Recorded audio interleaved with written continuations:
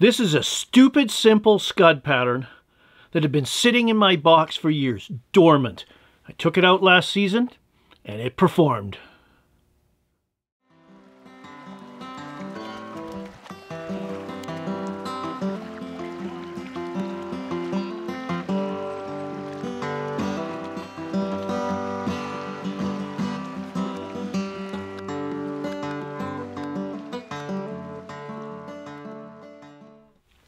Hello everyone, I'm Phil Rowley and welcome to my YouTube channel and to my fly tying bench.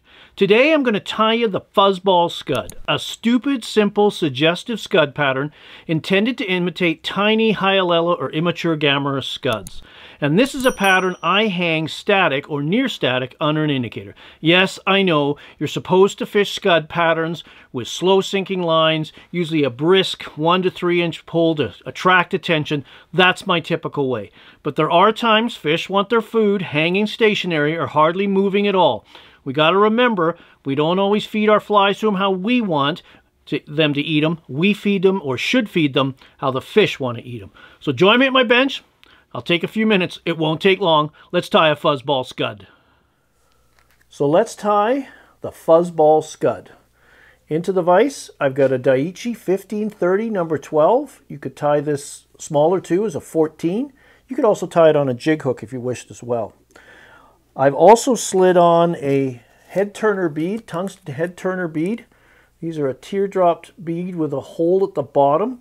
And I've slid the bead onto the shank so that the concave side of the bead pushes forward over the hook eye. And this allows this fly to be fish balanced when you attach the fly to your leader, or tippet rather, using a clinch knot. For the thread, I'm going to use a fluorescent Glo Brite number 5. You could also use any fluorescent tying thread you wish. This just gives the fly a hot spot at the end, a little bit of attraction to stand out in a crowd of scuds down there. So we're just going to get this started. Trim away our excess. Cover the shank with the Glo Brite. This will also radiate through the dubbing that we're going to use on this as well. We just got that tied down. Bring the tying thread forward again in open turns. And again, we can use this opportunity to make sure that that bead is tucked tight against the hook eye, or the back of the bead rather. Just going to come forward a little bit. I'm going to put a little flash tail on this, and that consists of pearlescent crystal flash. So I've got 3 strands here. I'm just going to tie them on. I've got a majority trailing out the back of the tie-in point. Just get a couple of wraps, and then I take all this that's hanging all over the place here, and I'm just going to gather it all up, tuck it back over itself, and bind it down to turn those 3 strands into 6. Just go down the hook bend ever so slightly, and come in and trim them like a short, this is just a short, stubby, little, subtle flash tail. And then the next step, we're going to tie in a rib using some extra small gold wire. So we're just going to lay this against the near side of the shank, like so, and secure this right along the length to keep our body nice and smooth and to make sure we've really got a good purchase of that slippery wire so it doesn't pull out. And then the body is, you could use rabbit, hare's ear, an olive, tan, or ice dub. This is light olive ice dub. We're going to use this, and we're just going to literally pull off a little pinch, kind of remix it a little bit. And then we're going to move our tying thread back down just before the bend of the hook. And then I'm just going to moisten my fingers a little bit and just twist this dubbing right around that Glo Brite Floss. And just form a very slender dubbing needle. It doesn't have to be packed super tight like you would with a dry fly. But we just want to make sure we've got that on there. And just keep your dubbing noodle nice and short. We can always add more dubbing later. And you notice I always keep the this part of the thread exposed. This allows me to get my dubbing noodle started right where I want it. I'm not in a situation where I have to make my best wrap as my first wrap. I can sort of walk into it. And then I'm just going to wind forward And one turn right next door to the other. I seem to have timed that perfectly. That never happens very often. So I've got a little body on there. I can come in a little bit if I want and just roughen it a bit to get some of those fibers out. And then the next step is we're going to tie in a contrasting hackle. You could use olive or, in this case, burnt orange grizzly, just to give it that fly a little bit of orange hue to it, to suggest perhaps a pregnant scud or an infected scud. And we're just going to tie this in. I've left a little bit of the stem exposed. We'll just get that tied in right behind the bead, a couple of wraps, like so.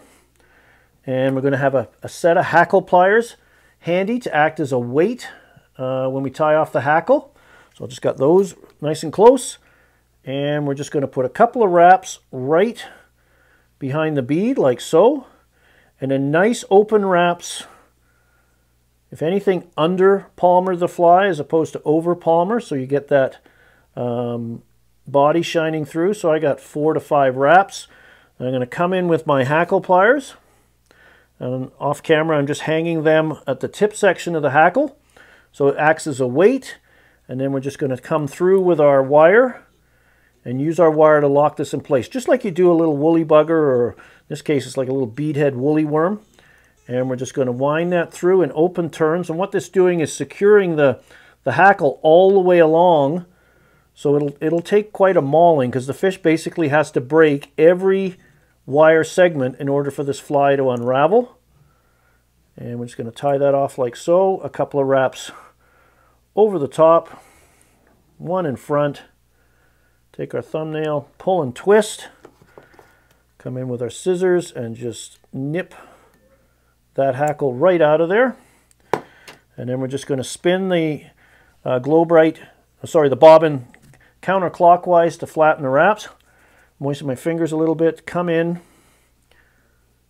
and I'm going to put a little bit of, before I whip finish, a little bit of super glue onto that Glo Brite. Hold everything back, and we're using the Glo Brite here to build up a nice fluorescent, vibrant hot spot. Just like that, a couple wraps around gets that cement in, or the glue in. And then probably 3 to 4 turns is ample. Just come in, snug right up. Again, you can build that. This hot spot's a little oversized because we do want it to stand out. And then all we need to do at the end is we can come in and kind of roughen this up, pull some of that dubbing out, get the hackle all swept back. And again, it's a suggestive pattern. And we've got a few errant dubbing fibers here. It probably doesn't mean anything, but we're all being a little fastidious as fly tires.